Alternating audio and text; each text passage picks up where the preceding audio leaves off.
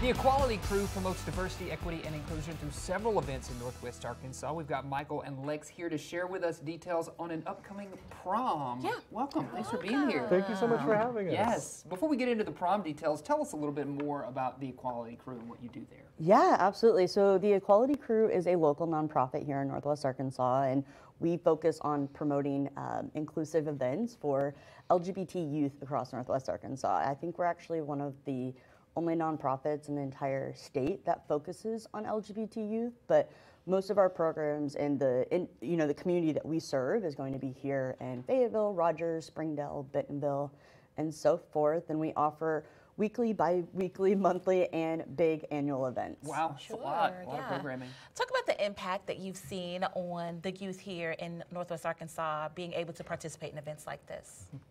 So, I mean, a lot of it, it's hard to deny the impact because you see kids, they come within our programs and they'll be very shy, withdrawn.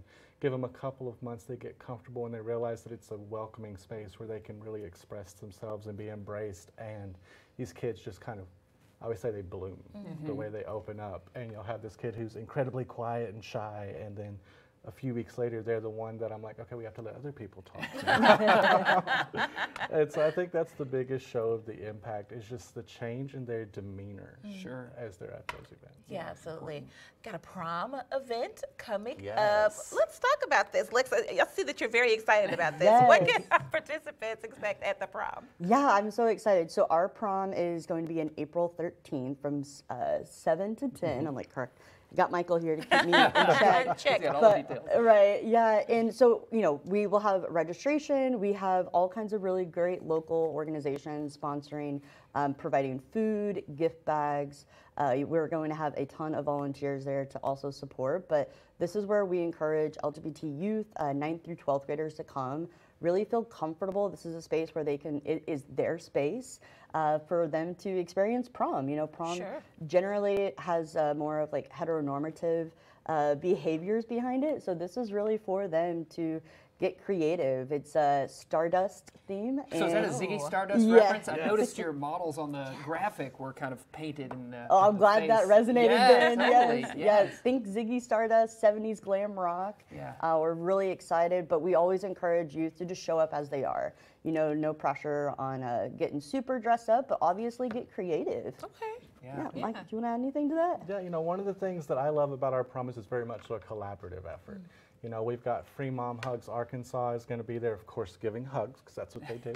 But they're also setting up like a retro candy shop where kids can come and shop like the 70s kind of style candies. Yes. We'll also have folks from Queer Camp there talking about Queer Camp and that upcoming event in July and everything. And so it's really a great way for the youth to come and see that while the Equality Crew puts it on, it's not just us. But there's this It's a community. Exactly. Yeah, I love that. Yeah, that's great.